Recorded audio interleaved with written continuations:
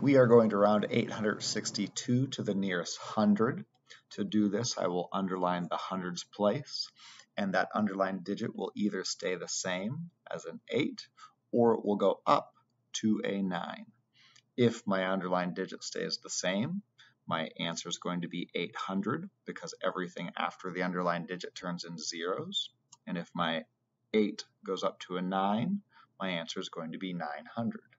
To figure out if my underlined digit is going to go up or stay the same, I circle the tens place. I circle the digit next to it. The circle digit is the boss of the underlined digit. It tells the underlined digit what to do.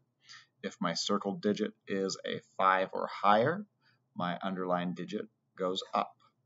If my circled digit is a 4 or lower, my underlined digit will stay the same. And in this case, my circled digit is a 6, which is larger than a 5, so my underlined digit is going to go up. So 862 rounded to the nearest hundred is 900.